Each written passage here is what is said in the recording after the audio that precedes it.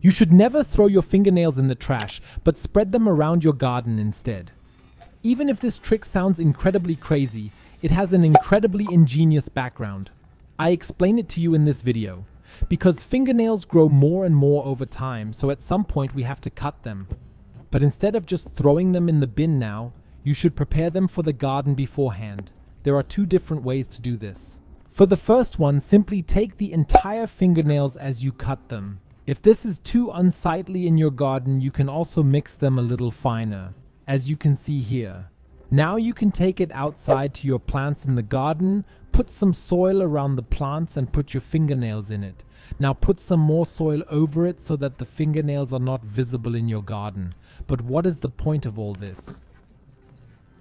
Fingernails consist mainly of keratin, which is also found in our skin and hair. You'll find out why this is important in a moment. This keratin is rich in sulfur, which gives fingernails their strength.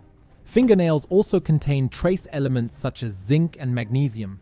However, these elements are not only important for health, but can also promote the growth and health of your plants.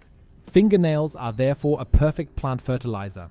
They will decompose over time and release the important nutrients into the soil so that your plant can absorb them again. As the nutrients are released slowly, it is almost impossible to over-fertilize.